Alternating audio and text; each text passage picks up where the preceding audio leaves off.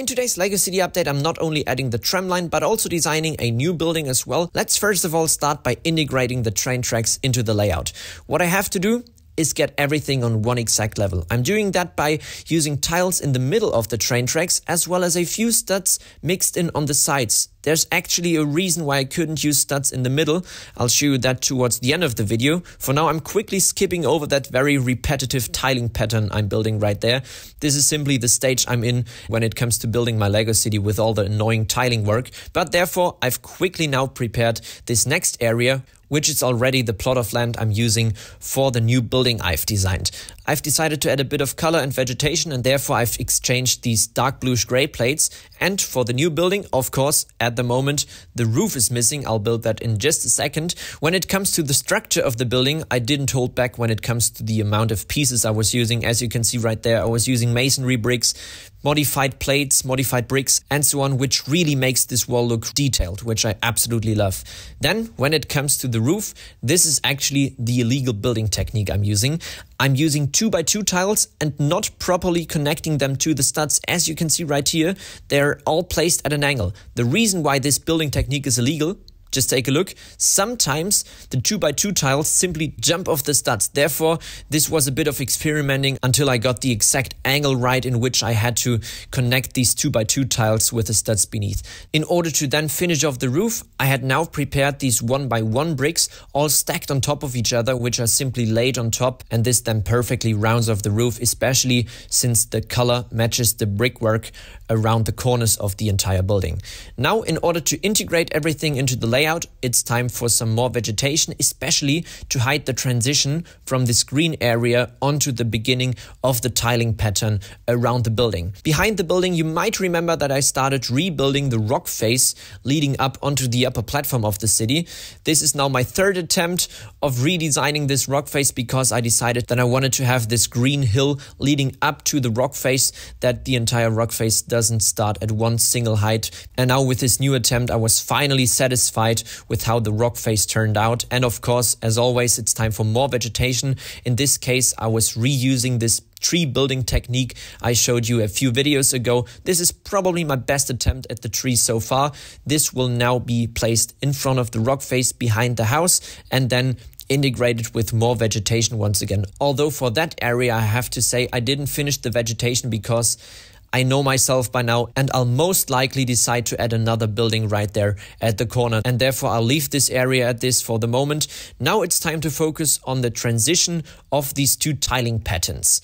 My initial idea was to use these flower pots I designed using only brick modifieds and then 2x2 tiles on the sides to simply place them on top of the transition of these two tiling patterns. Really simple solution, but honestly it works. The only thing I didn't like about this solution at the moment was the height of the flower pots in comparison to minifigures, as you can see right here. And therefore I redesigned the flower pots, cut the size down in half, and then I honestly now prefer this new look of the flower pots, which look not only more realistic but also not as big as before.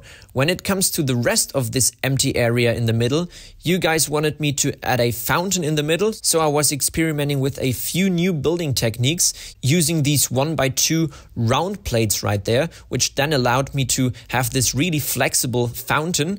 And then as you can see right here, you can simply shape this thing as much as you want until you're satisfied. In my case, I'm simply using a circle. Then I was initially thinking about filling up the fountain using 1x2 tiles in trans light blue, although I have to say the pattern down below was still visible, and therefore I decided, although it's a bit annoying to be honest, to remove a fraction of the tiling I've added in this circle shape until I had the exact size of the fountain, and then properly connect all the 1x2 tiles to the studs down below, and then finally use the fountain I've just built in order to hide this transition once again. In the middle, I'm now using these 3 golden 2x2 bricks, which might honestly only be a temporary solution because some of you wanted me to add a statue in the middle or something.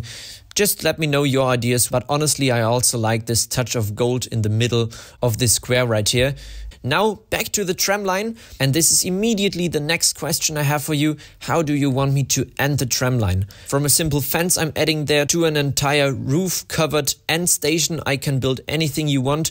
I'm not too sure about what exactly I want to have at the moment. And then when it comes to how exactly the tram line continues, it first of all will go around the corner using only the original Lego curves, because in comparison to the normal train tracks I'm adding throughout my city, these curves can be much tighter. And then for the rest of the tram line, it will most likely simply follow this row of houses I'll add on the transition from the upper platform to the lower one. And now to go back to the beginning of today's video, where I've shown you that I've only used tiles in the middle in between the train tracks. This is actually because I was using the 9-volt motor in order to build the tram. And now this is what happens if I exchange one tile right here with a plate instead. So we have these studs on top. And now take a look. The tram, because it's built on the 9-volt motor, can no longer pass this section. It probably would work if I was using the normal powered up motor, but that takes up a lot more space and therefore doesn't work with the tram. Of course, if you look at the tram line from this perspective, it looks a little bit weird having no studs in the middle, but surrounding the tram line. But honestly, from this perspective, which is the normal perspective you have if you're standing in front of the city, it honestly doesn't bother me at all. And then back here, this is my plan at the moment, to extend this tiling pattern towards the tram line as well. I'm not sure if I want to make it any smaller, maybe even separate the tiling patterns into 2 different ways. Don't know at the moment what exactly my plan is right there. And then if we continue to work ourselves around the corner, I'll probably add another building at an angle right here. And then the next row of houses will start integrated into the rock face. I've also talked about this a few updates ago. And these houses will then connect the upper platform with the lower one. So you can enter the house right here and walk out on the upper platform. I think this is a nice way to not have another wall just like around the corner, separating these 2 parts of the city once again. And then in front right here, I'll probably extend the entire harbor around the corner as well. So we have an L-shaped harbor instead of this long straight line, which is a bit boring and repetitive at some point. And then this also highlights these 3 steps in my Lego city right here in front and probably looks much more interesting.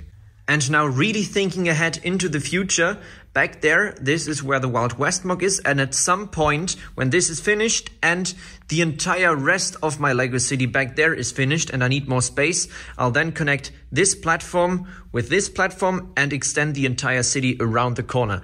And then I'll probably also use the tram in order to connect these 2 parts. And then this will be the next part of the city in a few years or something. So really thinking ahead, just so you know that the tram will be extended at some point. And then, of course, one final thing I still need to show you is the before and after picture. Unfortunately, I forgot to take the before picture, therefore I could only use a screenshot from last video. But afterwards, this is what 1 week of work looks like. Definitely some big progress right there, as it should be. And with that being said, that's it for today's video. I really hope you enjoyed, and I'll see you again in the next one.